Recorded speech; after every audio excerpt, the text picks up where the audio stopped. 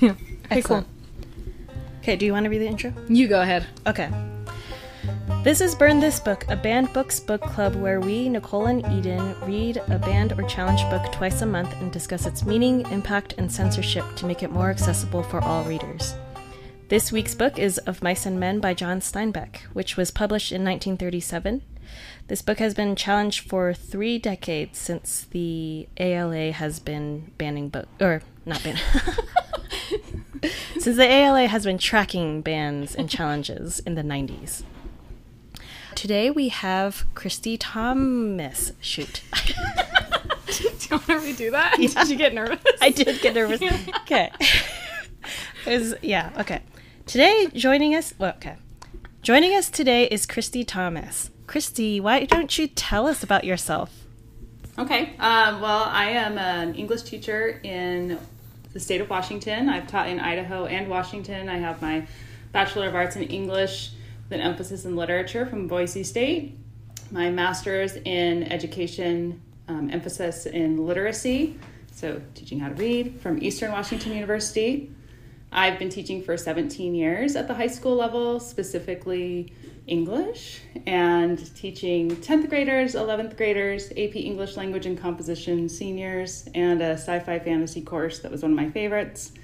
I'm also a writer, so I have that perspective. I've written my own trilogy of books, young adult, on Amazon, and I've had a couple short stories published in some anthologies, so I kind of take both perspectives on this book and teaching it. I've taught it many years to 10th graders primarily, so it's one of my favorites to tackle in the classroom. Oh, so cool. Yeah. Also, super cool. Can we plug your trilogy and get the link to it on Amazon for us to put in the show notes and in our social media posts? Sure, Cool. can do. Yeah, love it. We'd love that. I need more press too. That's why you're here. So first, let's start with a summary of what this book is about, and I'll just do my version of the summary. It's gonna be weak, but you guys fill in. So there's these 2 men, George, Lennie. They're these like sweet codependent friends, and George is a smaller guy, and he's kind of the leader of the pack. It feels like he has kind of got like a savior complex. He's really trying to take care of everybody. And Lennie is this really big, strong guy, doesn't know his own strength, and there's probably some developmental stuff going on there. I'm not quite sure, but he doesn't quite understand everything that's happening or the impact of things that happens, and he can't really control his what he does in moments of stress. And they are migrant workers in California, which is John Steinbeck's little his little baby place where he just loves writing about everything that happens there. And they're migrant workers, and they're jumping from place to place. And the dream is that they can end up getting their own farm eventually. They've had to move places because Lennie continues to not know his own strength and not understand how appropriate his actions are. He loves touching soft things. And they initially had to move a place because he was like petting a little girl, and it got misconstrued, and so they had to leave, and because they thought he was going to kill they thought that the people of that initial town were going to kill him. And then he ends up coming to this new place. There's this woman. He starts touching her, petting her as well. She's very soft, and he starts panicking, and she ends up getting her neck broken, and that's like the end of the book. And so there's a lot that happens in between that. There's like a lot of a lot of things are happening, but it's basically you're watching George try to control Lennie so that they can live this dream together. And yeah, and that might be a really, really crass way of describing this book, but those are the big points I took when I was in high school, and I was like, oh, that was heavy. And my reread was like way more deep and way more intense this time, and I was like anxious almost the entire time because I knew how it was going to turn out. And yeah, I don't know how I feel about Lennie. Have you guys watched Killing Eve? No. You haven't watched Killing Eve? Neither. Well, for anyone listening who's watched Killing Eve, the Phoebe Waller-Bridges thing, Lennie is very Villanelle to me, where it's like Villanelle doesn't want to kill everybody, but she just like does. She just can't help it. And it's like very stressful to me. But it was also really beautiful. But does anyone have anything to add or bring into this? When I first read this, I didn't read this as part of high school. I read it, our flight was delayed to Hong Kong to visit family, and I was reading it. I read it in the time that we sat down and waited for our flight to actually board. And by the time I reached the end, I was in tears, just sobbing, because a big part of it was essentially George puts down Lennie. And he shoots him and kills him. Yeah, to be specific. To be specific. To be direct about it. That's true. Yeah. And I just remember crying and sobbing. And my mom woke up from her nap. She's like, "It's okay. Like, our flight will be here soon." I'm like, No. You don't understand. They loved each other. And it's just like, yeah, it was just so impactful for me in that way. And I didn't remember a lot of the details reading it again this time around. But this time around, I just like picked up on themes that I didn't pick up on when I was a teenager. Yeah. I don't think the girl in the book, I don't think she has a name. And I never realized that until Curly's this time. wife. Yeah, Curly's wife. And Christy said this in like her email to us when we were talking about doing this. She's like, it covers all the isms. And I was like, does it? And then I was like, yes, it does. Classism, racism, sexism, disability. Ageism. What is ageism? Ableism. Yeah, ageism, ableism. Racism? Every single thing. Yeah, every single thing is in this little ranch that they're working at. And it was like, it's crazy. Okay, Christy, what would you like to add to those kind of chaotic explanations? Well, just some things that it does lend itself really well to multiple reads. And so going back and doing close readings is pivotal when teaching the book or reading the book. It's really helpful to go back and just notice the nuances to his writing. I don't know, stylistically, there's a lot of things that he does. I love how beginning and end of chapters tend to be capstoned with description. It starts the description of a scene, then it goes into the dialogue and action and ends usually with an end scene written like a play. And that's what he wanted to do with it. And so that's something I point out to my students is this is why it's been made this great stage production and movie, is because he intentionally wanted it to read like that. And so I love the dialogue. It's so real, the language. And one of my favorite characters is Crooks. He's the stable hand on the ranch that takes care of the horses and animals. And his chapter in the movie version gets cut, and it makes me angry every time. Because... What? Yeah, it's partially cut. They simplify his scene, and it gets rid of him talking about his childhood growing up in California and how his parents owned like a chicken farm, and he used to play with the white kids. And then his dad told him, it's not always going to be like this, and kind of warned him. And he says, I understand it now. And to me, that's like shortchanging that big thematic idea of his experience and shortchanging him as a character. But yeah. So he's one of my favorites. And of course, the idea of do people outlive their youth? And that's a big theme that I like to talk about with the book, and this idea of what makes a person useful in our society, and how do we treat people that we don't consider useful, and what he's critiquing with that. Oh my gosh. That's fascinating. Also, a sidebar. Crooks is African American. So if you haven't read the book, that would explain why there is differences. And I think he's the only person of color in the whole book, right? Yeah, that's a big question that comes up. Yeah, the kids get confused with that. It's a point I have to clarify with them, because the descriptions of the guys is that they're of their like brown skin.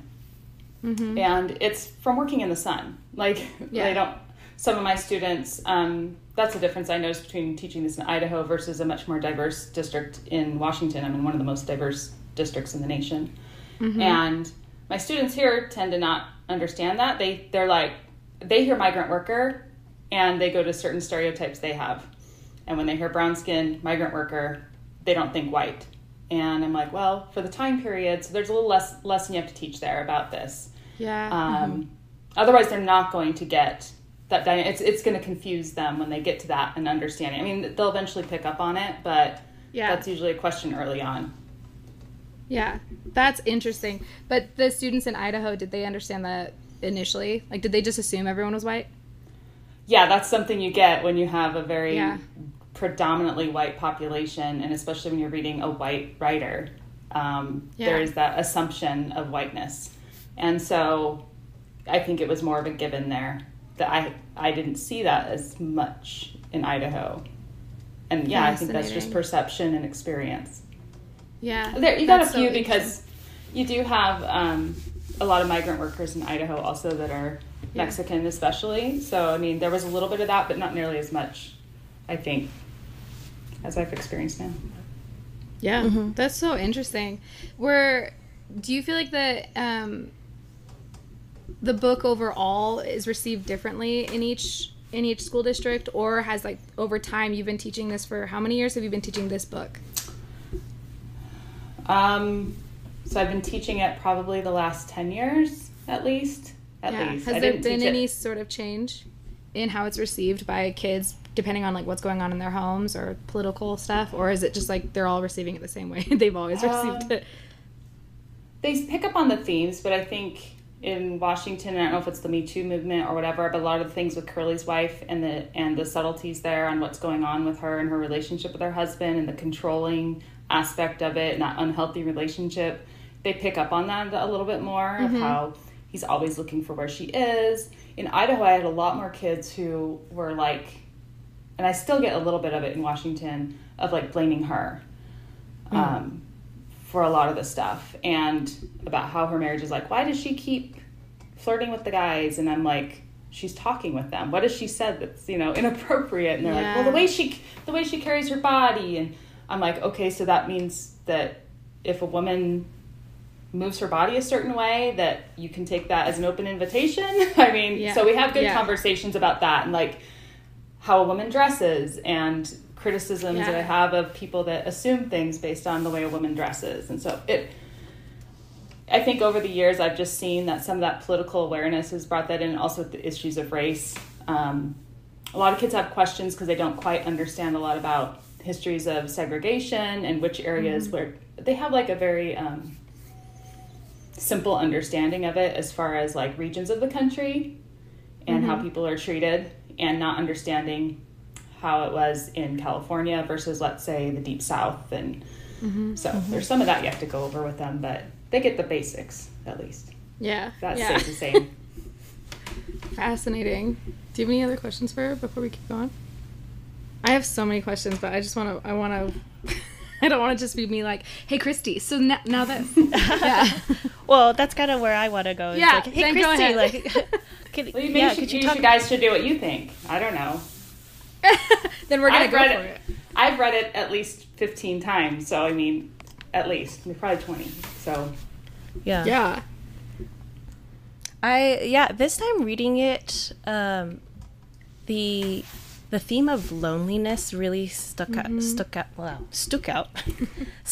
to me. Like, every single person in this book is super lonely, from like Lennie and George to Curly's wife. Like, no one talks to Curly's wife because they're afraid of Curly, and that like really struck me this time around, of just like the loneliness of migrant work, and I guess a bit of the American dream as well.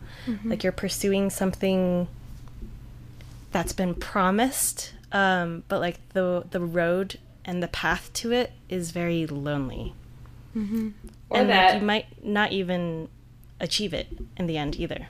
Yeah, and that road's cut off for certain people because of what they're born into. And that is important, that so many characters have that in common with each other in the book, and yet they stay isolated from each other. They don't talk about that a whole lot, except Crooks does, which is why he's one of my favorites, is he opens up to Lennie because he feels like it's safe to talk to him, because he won't tell anyone. He'll forget. And he just needs someone to talk to, and that's so important to humans. That, and I talk about that with students, is out of all the emotions that humans feel, is loneliness the most damaging? And so we talk about, what does loneliness lead to? And that type of isolation and feeling like you don't have anybody. And what happens to your dreams when you don't have anyone to share it with? Yeah. That was interesting too. Is like, so there were two things it was fascinating to me that George and Lennie kept like not passively, but like indirectly inviting people into their fantasy of getting a farm. But that by the end, I was like, okay, now there's like 4 people jumping on this bandwagon. And I was like, okay. And that was really interesting to me because they were just like, but we gotta do it. And even Crooks was like, he offered to be part of it, and then he redacted it after the fact, which was really interesting to me.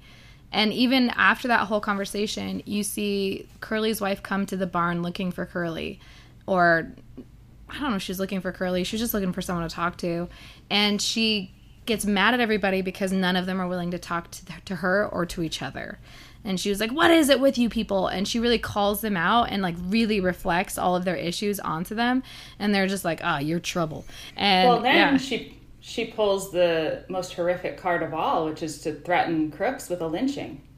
Yeah, that was terrifying. She says, I can do it in an instant.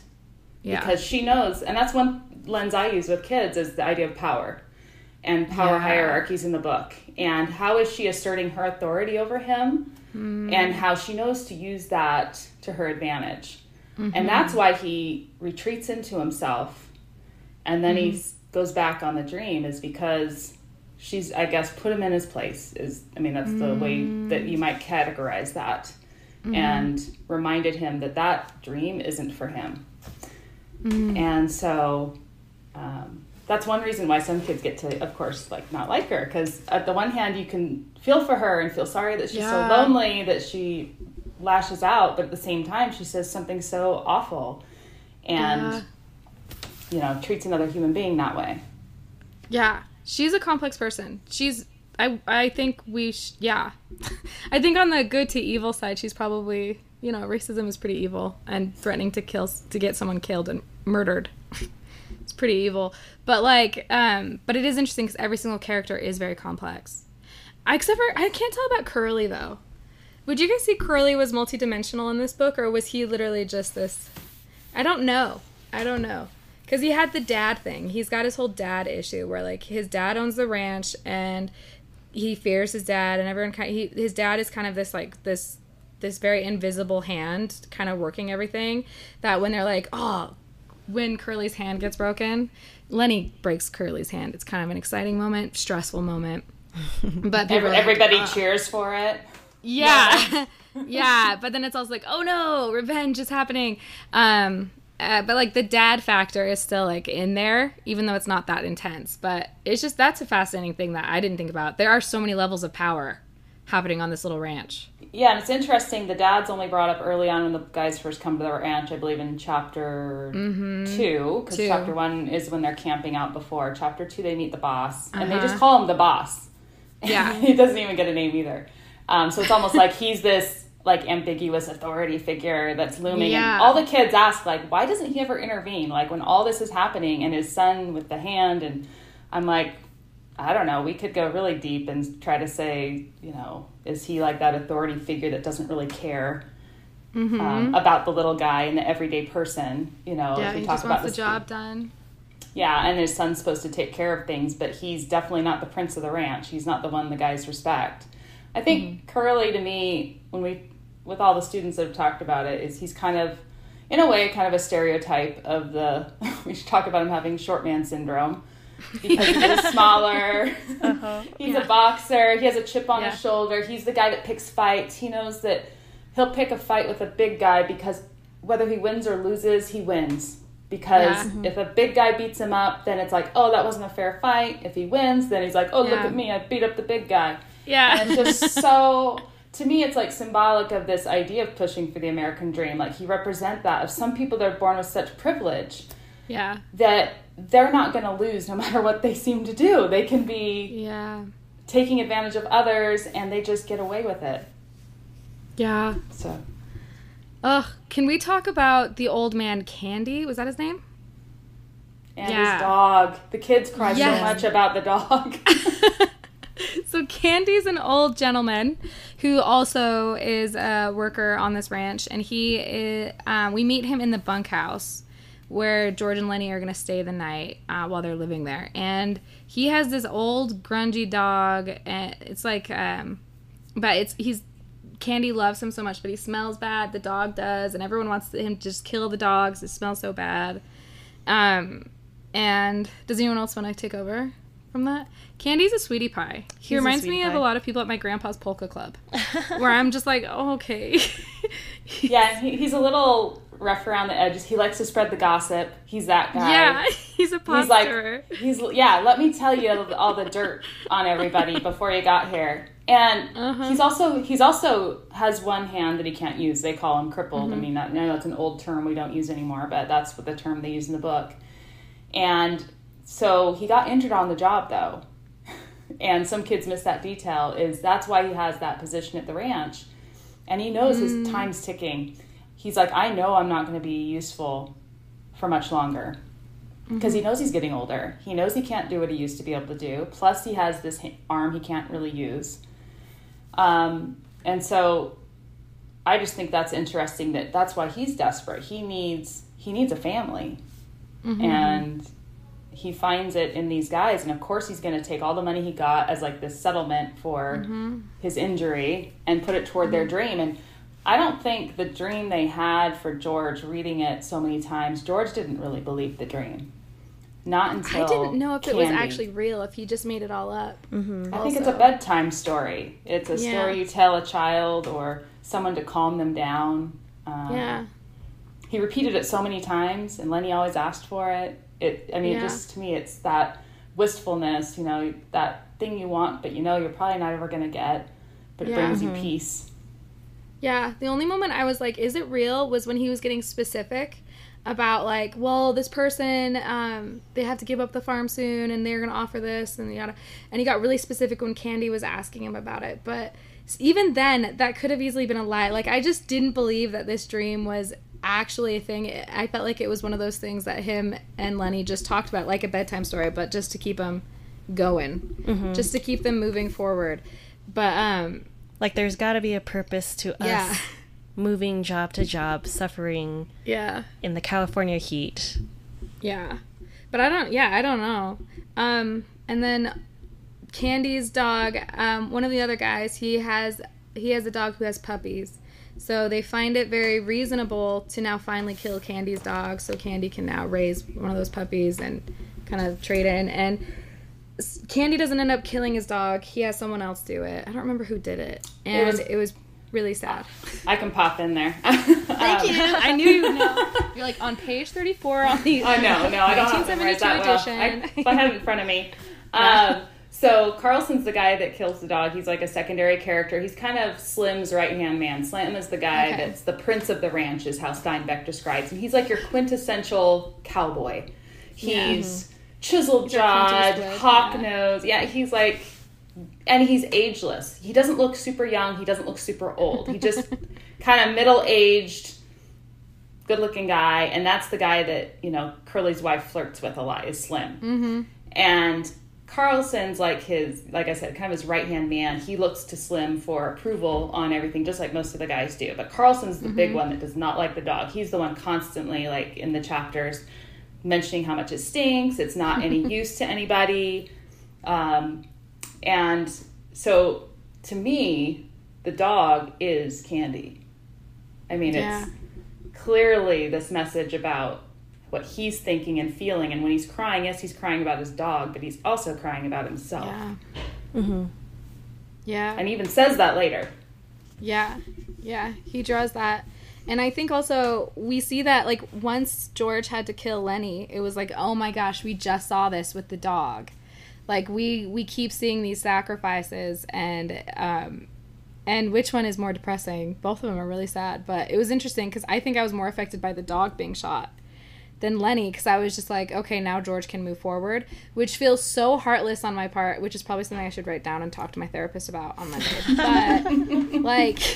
But it was interesting for me to be like, okay, I can have a little bit of relief, because also Lennie stresses me out. I mean, he kills a woman just because he's shaking her so hard.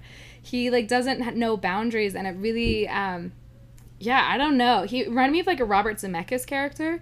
Like, very someone in Back to the Future, or someone in Forrest Gump, or someone in, what's that, Marwin's World, or City of I don't know. But Robert Zemeckis loves a very guileless character who has some sort of, like, intellectual disparity compared to their body, and he loves them also having, a moment of sexual deviance. It's very interesting, and that's what this book just kept bringing me back to. I was like, did he read Of Mice and Men, and did he, like, was he like Lennie? Yes, this is very much a character that would be in one of his movies.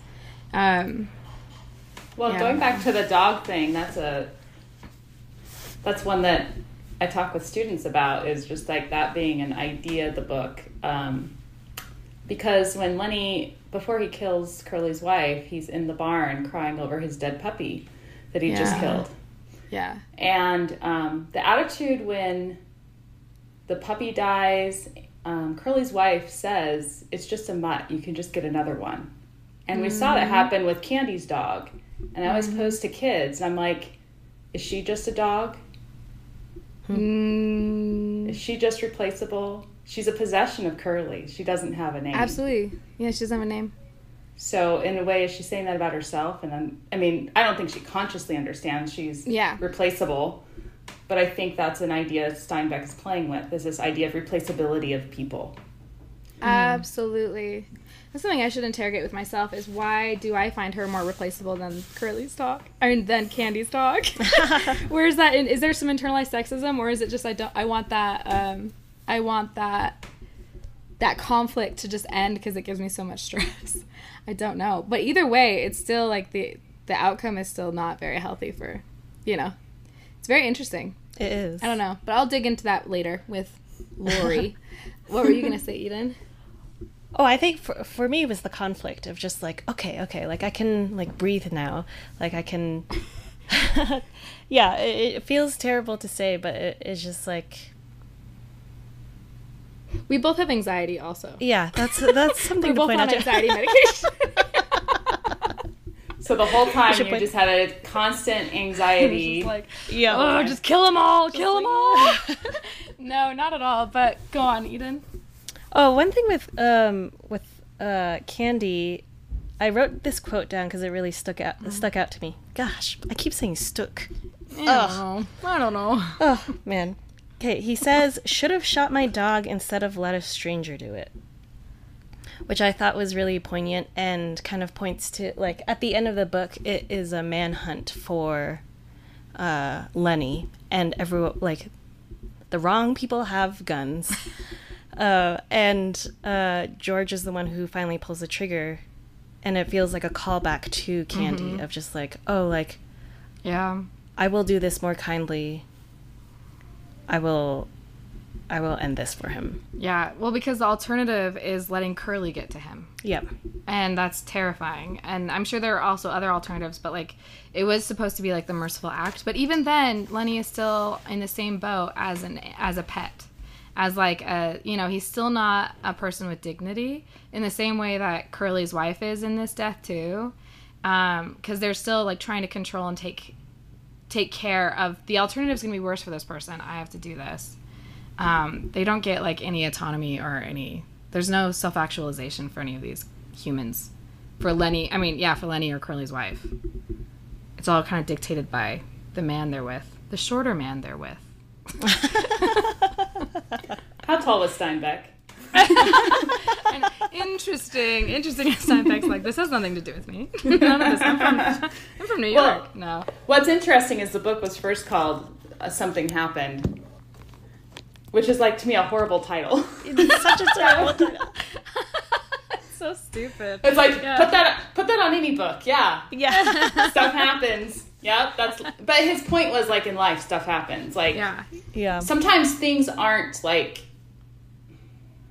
I don't know, like, just things get set in motion, and that's life. And you sometimes have to just accept it and make decisions. And, what other choices did they have?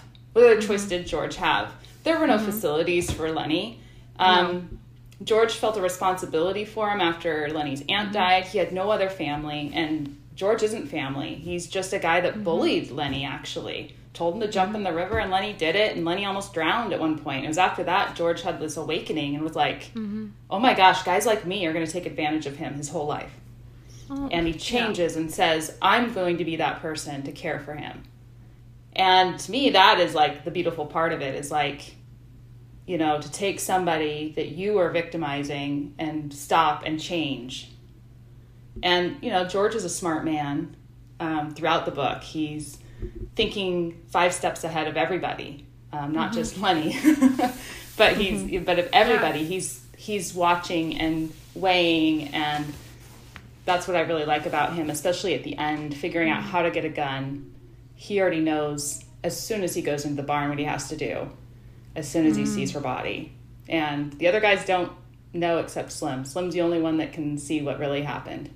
The rest buy the lie that there was some struggle over a gun that Lennie stole, and he overpowered this big guy and shot him execution style. I mean, it's weird to me they don't question it at all. Yeah. They just accept it. Wild West. Yeah. Oh yeah, and to contrast that with the scene earlier that you mentioned between Curly's wife and Crooks, of like, these are two, Curly's wife and George being in positions of power, and then one choosing to extend charity, and the other one to continue to demonize and threaten. Yeah, that's interesting. It's what's fascinating while you were talking and while you were just talking is like the names of everybody. The only people that have real names are George and Lennie. Everyone else has like these, like Curly. I don't know if he was born Curly, but I'm guessing it's like a little like nickname, or like the name goes by Slim. He has curly hair. Yeah, probably. Seriously, and then Slim. Oh, he does, and all of them, we talk about that too. It's like, Slim is Slim. He is thin and tall. Yeah. Curly has curly hair. Candy, the kids are like, well, why Candy then? I'm like, I don't know. I think of my grandma that had those nasty candies in her house. Yeah. That were like, I said, I don't know that one. It could be sweet old man. I don't know. I mean, I'm guessing he just had like weird teeth because he was, you know, he had a sweets thing. Yeah. Yeah. But although there's Carlson and Whit. They're very minor characters. Whit is the youngest one on the ranch, and he's only in there for a little bit when they're in the bunkhouse. Yeah, talking but those about are still very magazine, much like, like last name kind of energies too. Like we still don't. And what's crazy to me, so we read The Giver a couple months ago for this, and it was wild to see how quickly Lois Lowry was able to create exposition and give us so much background of these characters, but she didn't need to give us too much. John Steinbeck did the exact same thing in like probably about the same amount of pages, where we didn't need to know the family makeup of George. We didn't need to know all of those things, but we know she gave us enough information to know more about his soul, that all those other things, like we didn't know. I don't know if he's ever been married. I don't know if he's, you know, like, but that wasn't important. And I think like, but we really understood why he makes the choices he does and how his brain works. And John Steinbeck did that with every single character, no matter what their name was. And that was really crazy to me.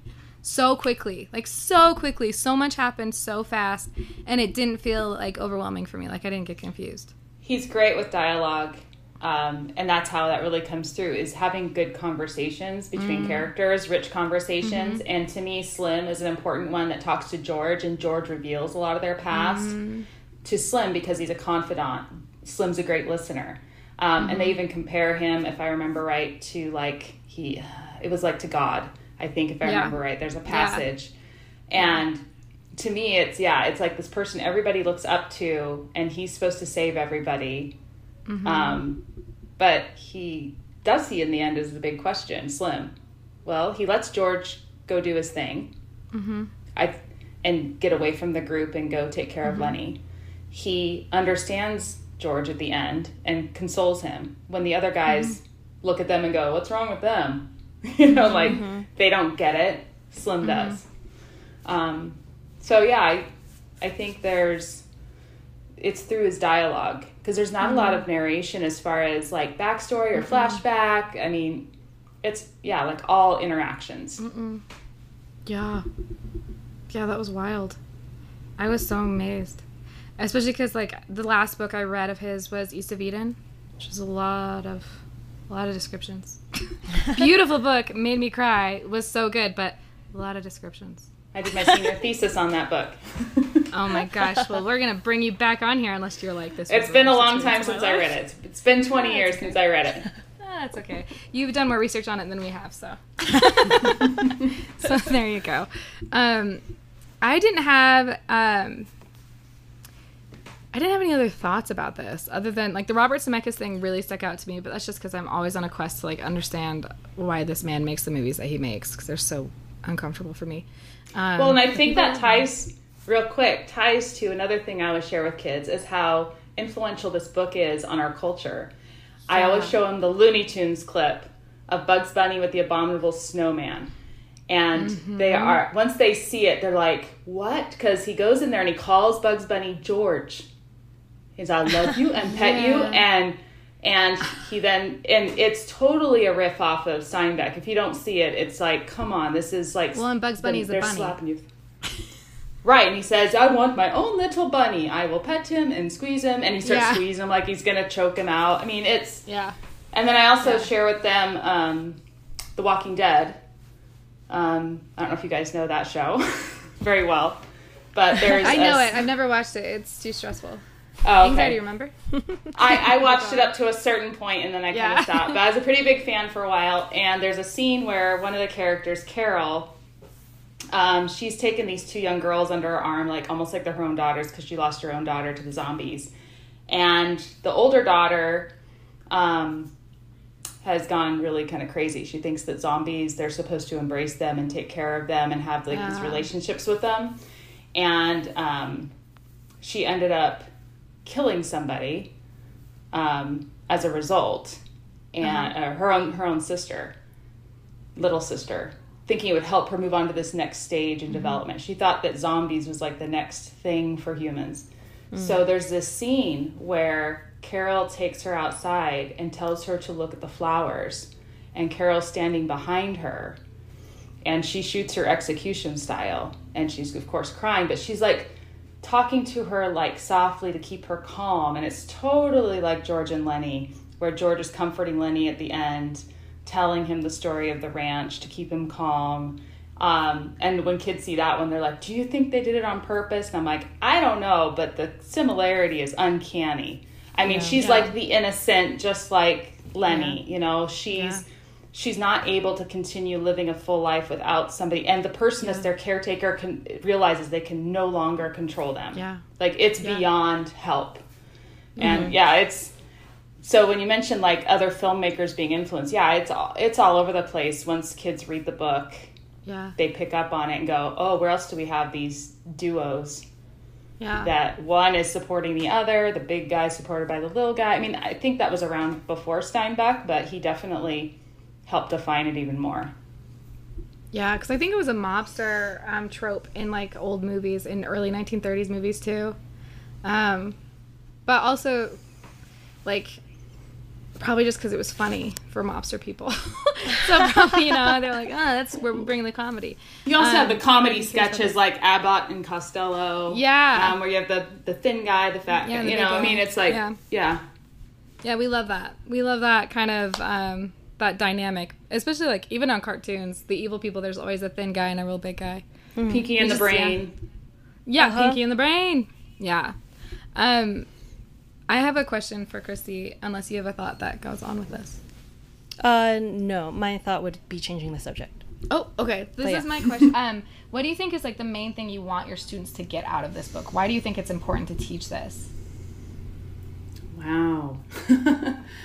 I think seeing how some of these problems that Steinbeck is toying with and pointing out are still issues we deal with today. They're a part of the legacy we deal with.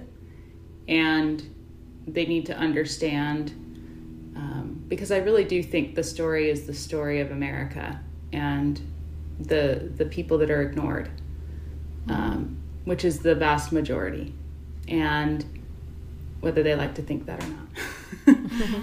But I want them to get that. I want, there's all the stylistic stuff that you can get from a book, and just the reading challenge that it has. It's not that hard of a book as far as the Lexile goes, the reading level. It's something you could hand to I guess if you really wanted to, an elementary school kid, but I never would.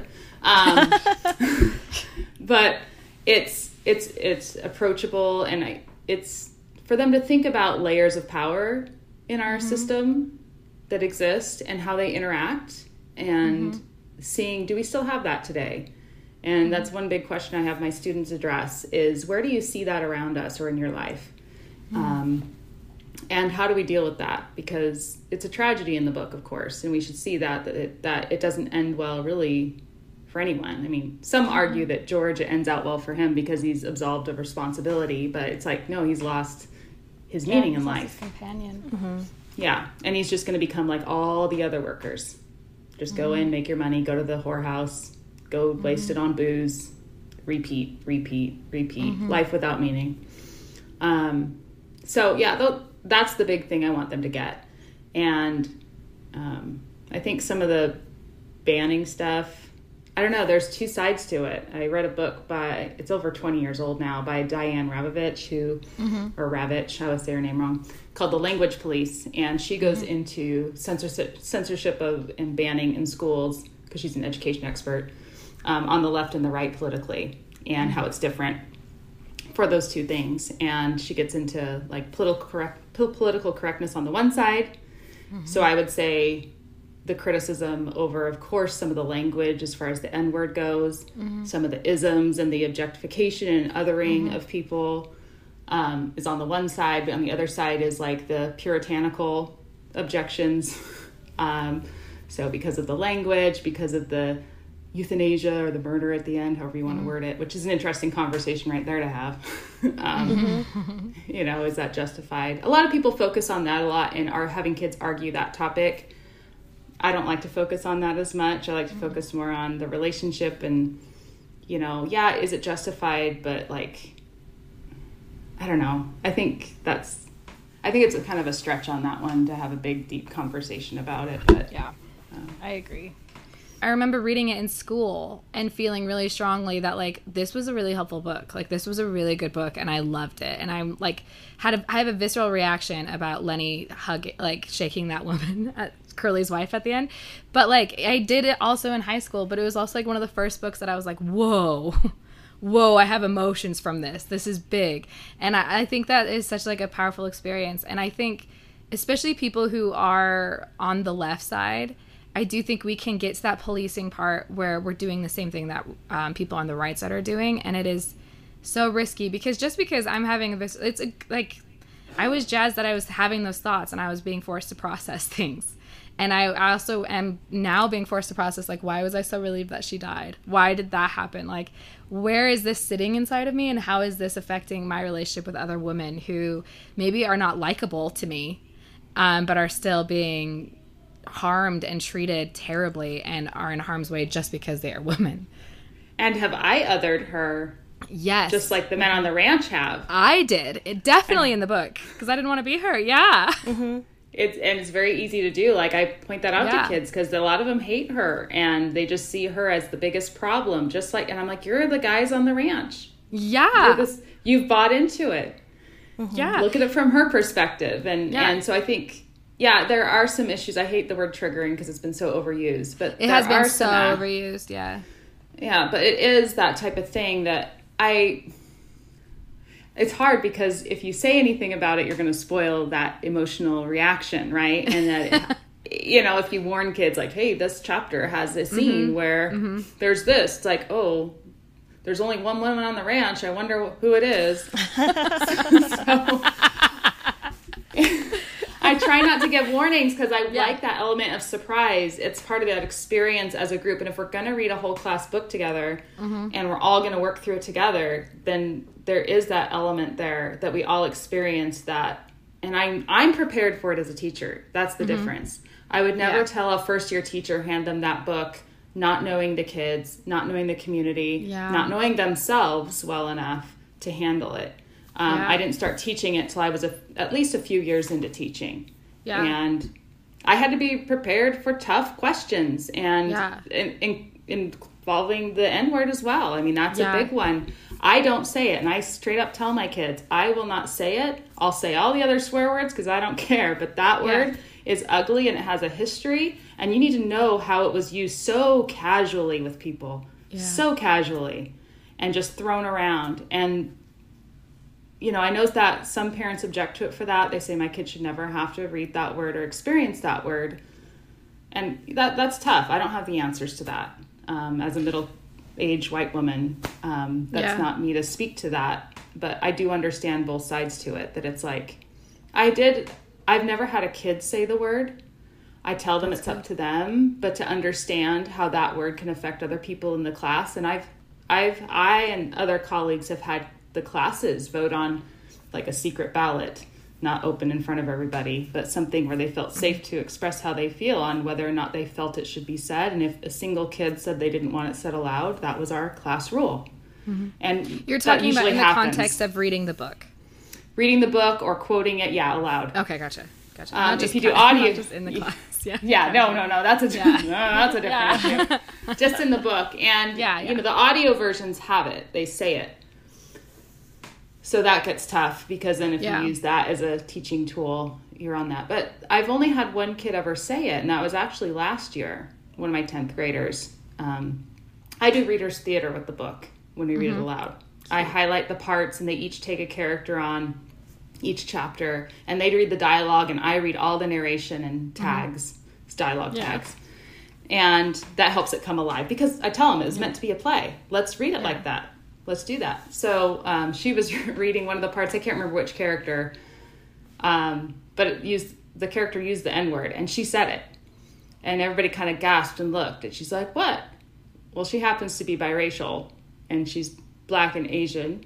Yeah. And she was like, I don't have a problem saying it. I know I don't mean it. And I was like, well, it might make other people uncomfortable that you're saying it regardless of you owning it and saying it's okay for me. So it was a good conversation though.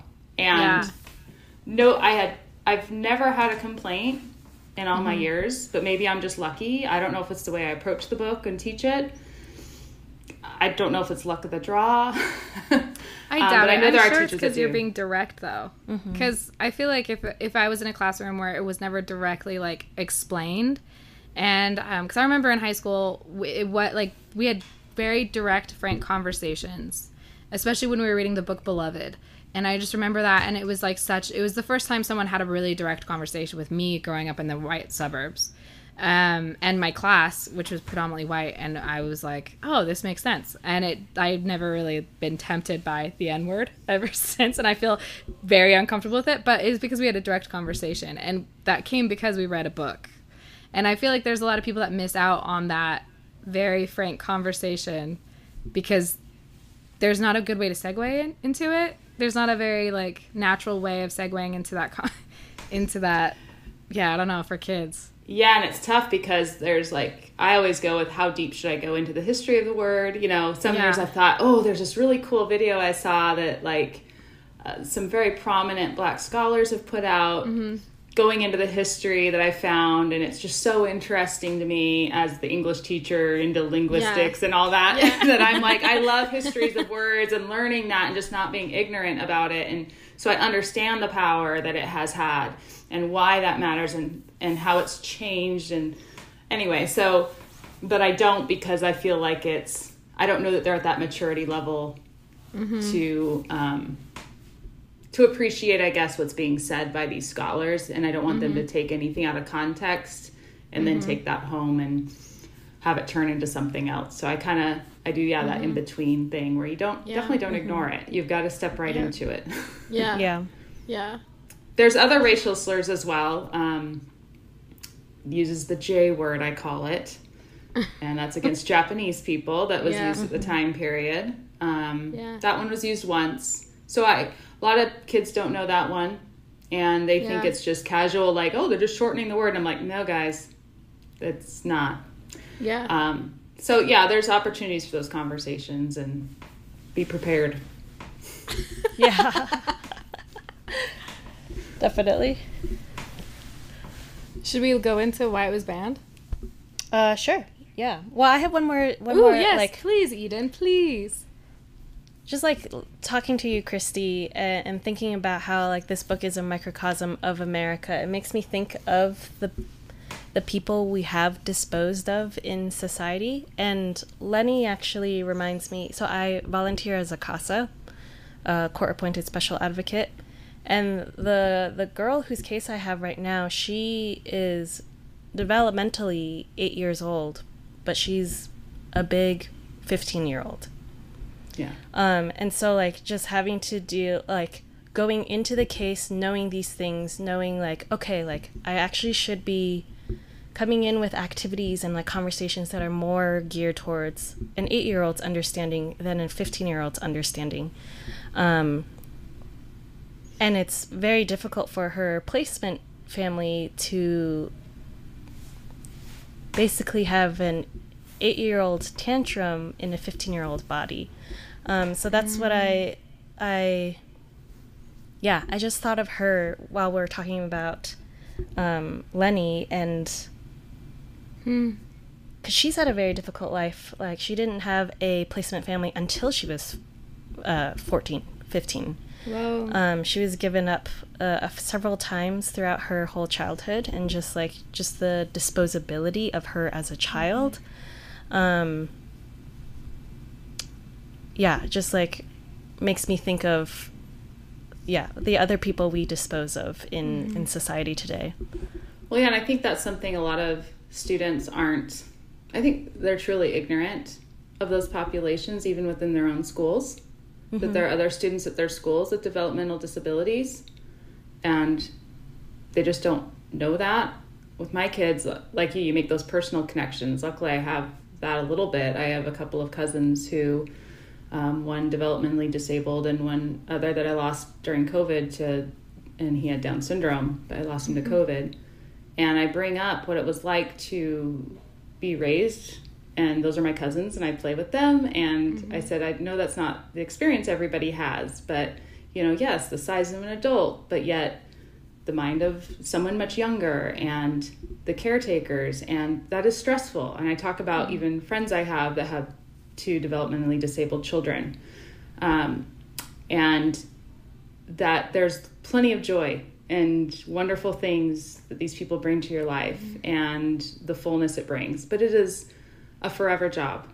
Mm-hmm. And helping them understand George's sacrifice. He sacrificed his freedom, independence, a future family probably, for somebody else. And it's like other people would have disposed of him. Mm-hmm.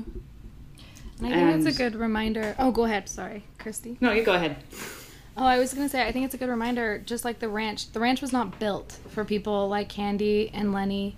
Like, it's a system that is not, it's built for the healthiest and the youngest and the most able. And I think about that a lot with just, we've seen this also over the last 5 years. The way businesses are run are not really built with working mothers in mind. They're not built with people with chronic illness in mind. They're not built with people who have completely different cultural backgrounds or religious obligations in mind. And when you are a person who has any of the differences and you're stuck in the system, it's really, really hard to succeed. And I think it's a really great opportunity to reimagine a ranch that could be safe for someone like Lennie, or a ranch that could be safe for someone like Candy who's aging.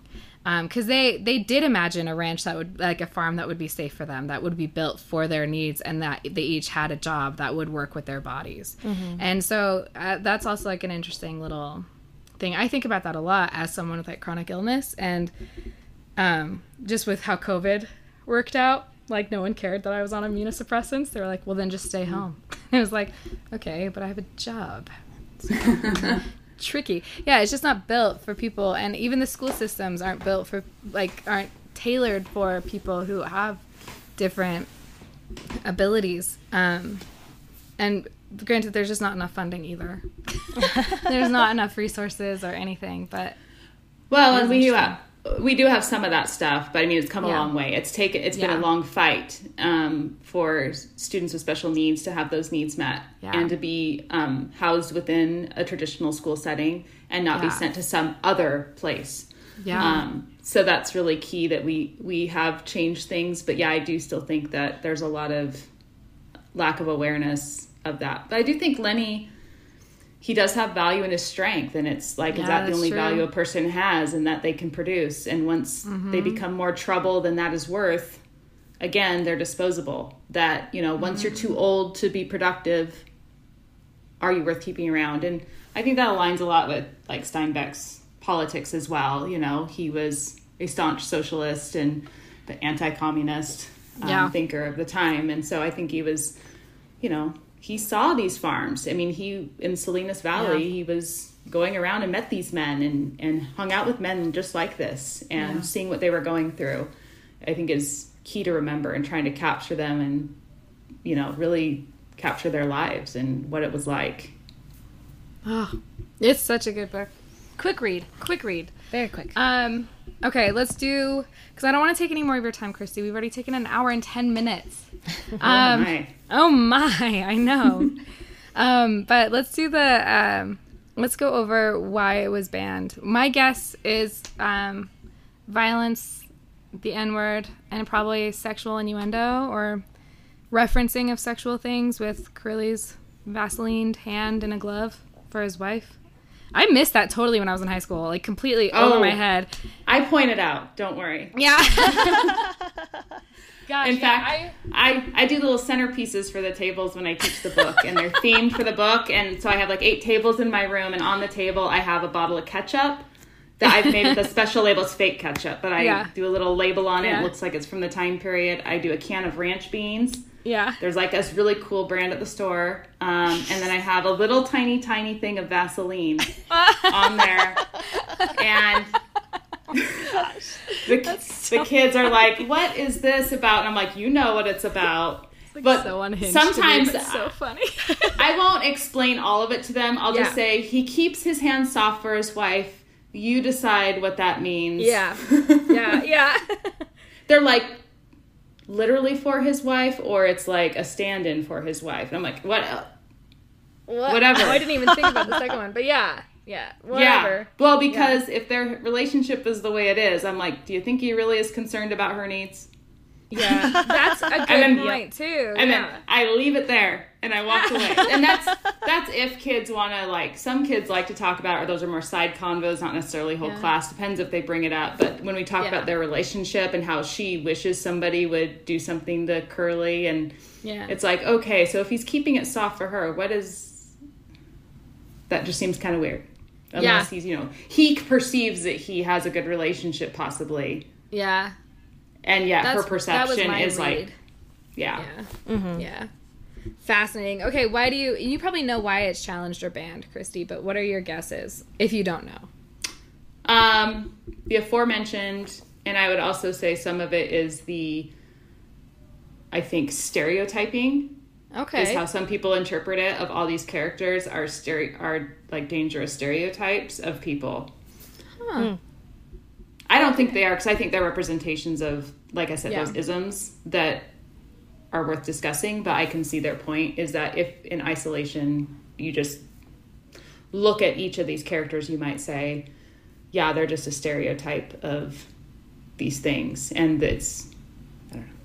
Sure. But in the context of the 1930s, when it was written, when no one else was writing about people in this situation, like, would it, especially lower class people. Yeah, absolutely. Yeah, I'd be interesting.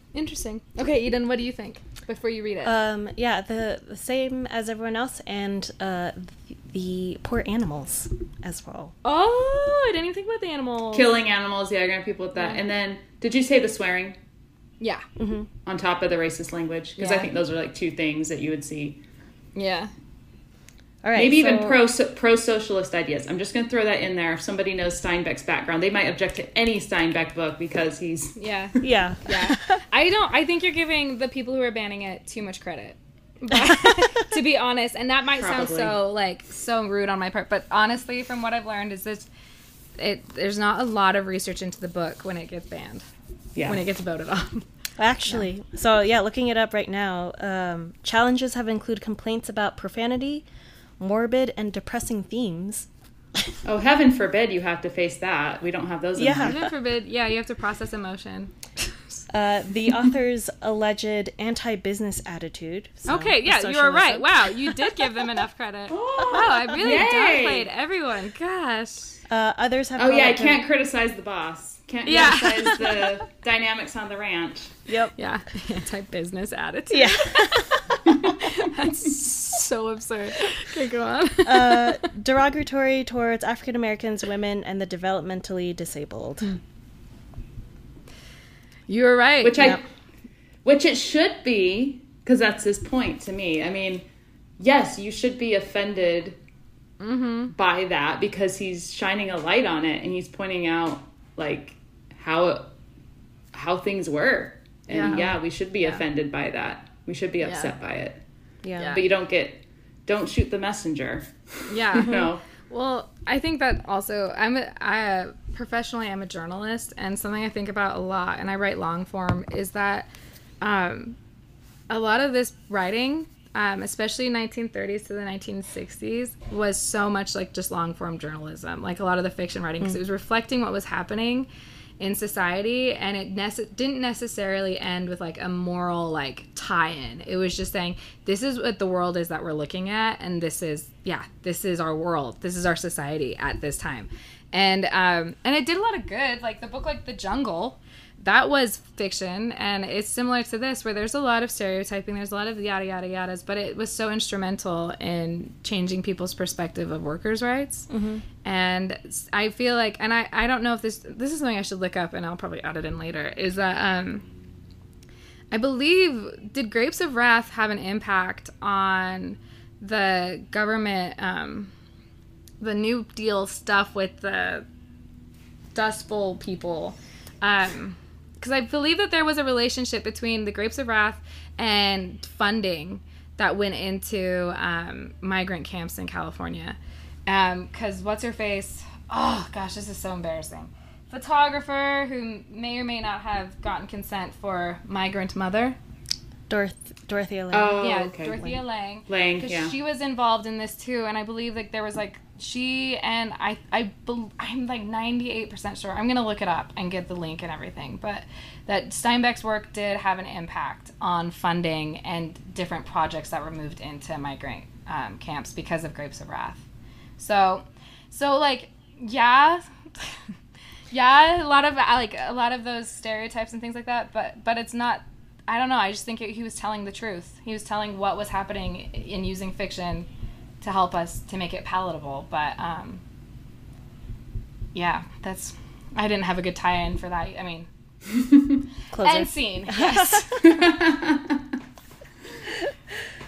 But yeah, I don't know. I don't have any other things. Do you have anything to add, Eden and Christy? Nothing else besides that it's been a delight. But yeah, go ahead, Christy. Yeah, go ahead. I was just going to say that, I think when we look at banning books, there's some different things we have to look at.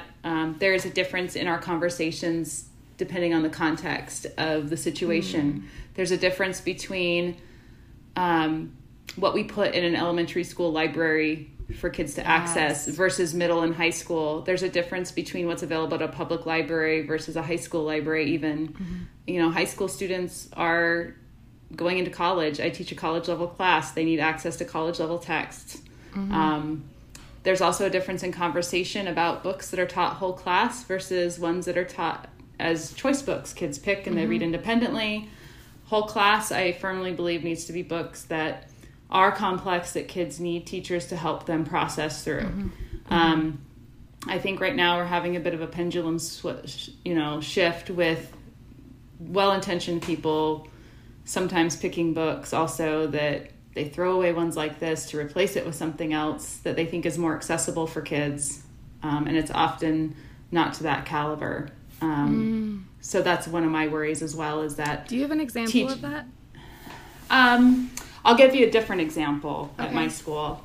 We're trying to diversify the texts we offer, which I'm totally in support of. The big thing is, what are we replacing with and why, and what does that look like? And so at my school for 9th grade, they used to read To Kill a Mockingbird as one of the big whole class texts. And you guys talked about that one? Not yet. Yeah. Oh, you better put it on your list. So that has been replaced with The Hate You Give. Mm.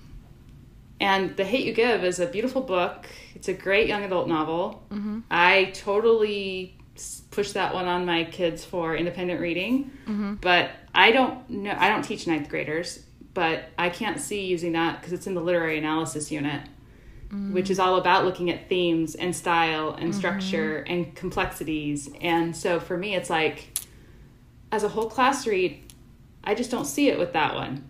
It's a great book for me to give for kids in book clubs or independent reading when I say, hey, now apply this yourself without my help. Yeah. And so, I think it's something we have to be cautious of and saying, what are we replacing with? What rubrics are we using to make those decisions? Yeah. And that makes sense. Thinking of our communities as well and involving them in that process. But, this one, I've had, it got replaced as well, so it's no longer being taught at my school because we had a big curriculum shift in trying to have a lens of social justice throughout our 6 through 12 English curriculum. And so the rubric they used really eliminated all of our books by white writers. And so when you say the pendulum swing, it's like, it's getting rid of everything to bring in totally new. And I see both sides of it. And it's like, where's the place in the middle where it's like, there's some we can keep and some we can replace, but it's gone the other way. And I think it will swing back, and it's just a process of working through the text and seeing, change is hard for everybody. So of course you're going to get pushback on any change for teachers. We like to be comfortable with what we've done. But that's been challenging because of Mice and Men has been replaced, and it's one that I just love to teach. And but the other book is a great book, In the Time of the Butterflies. It's I think even harder for kids to understand, but that's a different story for a different day. I love that. You guys are getting more challenging. But it's stylistically lovely, but so those are issues that teachers deal with, pressure from lots of sides. We want to find things that kids can actually appreciate, find connections to. And so we feel like we're pulled a million different directions. We have politically what's happening, we have school boards telling us what to do, curriculum directors dictating you must do this, or if you're going to do a whole class book, you must teach this book, otherwise you have to do something else. And there's parents that will complain. We've had parents that won't let kids read or even hear kids talk about Macbeth because there's witches in it. Whoa. So, I think a lot of people in the public aren't aware of these arguments that we're given. And you have these extremes on so many sides. Yeah. And you're never going to make everyone happy. That's my issue. I always tell people is in every book you find, there's going to be something somebody probably objects to. And if there's not, it's probably a really boring book. Yeah. There's a great thing at the end of Fahrenheit 451. It's the last thing I'll say, I promise. There's the coda at the end of Fahrenheit 451. It's like an essay Ray Bradbury wrote. And he was responding to people that were trying to ban his books from school libraries and from schools. And he talks in there about all these different interest groups and this religion and this religion, these people complaining. If they want it, then write your own books. And then he also, brings up that what's going to happen is, and this is the metaphor I really love, is that you're going to be left with vanilla pudding. Yeah. Mm-hmm. That's what you're going to have left behind if we censor so much and make everybody happy. And who wants vanilla pudding? Yeah. Let's do a plug for the books you've written, though. So tell us about that trilogy, and then we'll let you go. All right. Short stories. And if you can send us links to the anthologies, if they're public, if we have access to them, I'll see if they're still getting those. Yeah. I'll see if they're still getting published. Those were published by the Log Cabin Literary Center in Boise, Idaho. They're kind of an advocacy group for writers, and they were judged by a panel including the Idaho Commission for the Arts one person from that's with writing and literature. Cool. So they have that program. My trilogy is the Keening trilogy, and the first book is She's Call, and it's spelled Sidhe ''S, because that's the Celtic spelling for the fairy folk. And my story is a contemporary fantasy, so it takes place not today, but within, since Nintendos are around, so we're talking, when was a Game Boy really big? That's the era you're talking about, the 80s, probably late 80s, early 90s. No, probably more like 90s. So the main character, there's two main characters really, so it's a dual narrative. One is a banshee named Morgan, and she is 16, and she is coming of age to where she has to start playing her role as a banshee, they're in Idaho, followed immigrants from the British Isles over as part of their tradition and beliefs, and banshees help sing people to their deaths. So I borrowed it from Celtic mythology. So when a person's going to die, the first night, the banshee will scream, and for my banshees, their eyes turn blood red and the blood drips down their face as they're screaming. And no one sees them, but they hear it, the wailing, and everybody in the town hears it. The second night, only the person in the house who's going to die hears it. So the whole family hears it, everybody living in that house. And then the night before the person's going to die, just the person who's going to die hears the banshee scream. So she's supposed to have her first person she is singing to their death. And he is a 15-year-old boy named Aiden. And he's just a typical Game Boy playing boy who is traveling with his parents and moving in Idaho from Utah. And he has his own issues with his family, and then they eventually meet up, and there's some drama with the fairy world and maybe a gateway that needs to be dealt with between the worlds. And so the series is a little bit different. Each book has a different feel. The first one is more of their story, the two of them. The second one is a little bit more Morgan. She's my main protagonist that goes through the whole series. Second book is more of a serial killer murder mystery thing that she's trying to deal with and help kind of figure out. And then the third one ties it all together, of course. So it's cool. Gosh. Yeah. This is I'm awesome. excited. Yeah, send us the link. I want to add it, and I want to buy it too. Buy the books. I want to read them. Do it. Put it back up on the sellers list. It's been a while since I published them, and they were. I submitted it to Amazon's Breakthrough Novel Award that they used to do, and placed in the top 50 out of 5,000 entries, which was pretty big. Gosh, I was like, yeah. And I got a review from Publishers Weekly that came along with that. If you placed in the top 50, they had one of their reviewers actually write a nice review blurb. Yeah. So that was a good experience. Still trying to get, eventually maybe have an agent represent me for writing, and we'll see. I'm currently working on an adult fantasy right now that's kind of a dystopian fantasy, so we'll see how that goes. Oh, I'm so excited. Yeah, I'm so excited. Especially the Idaho thing is fun. Yeah, we thank you so much, Christy, for joining us. We're super excited that we had this opportunity to chat with you. We're gonna cut this in somehow. Yeah, it's gonna be seamless. But yeah, thank you so much, Christy. You're always invited back. We will even show you what books we're gonna do in the future if you ever want to come back on. If you never want to come back on, that's also okay. That's okay we too. We will not be offended. So thank you for having me, but appreciate it. It's so cool. And I look forward to seeing all your other books you review. Oh my gosh, we are too. Yeah. And then we don't know what we're gonna read next, so don't get excited about that. Yeah, Listeners we don't know that in yet. Macau. And then anything else Thank you, we Macau. need to say? That's it. That's it. Yep. Thank you. It's just we just needed a way to naturally end that. And you did. You made it very natural. Yeah, that's right.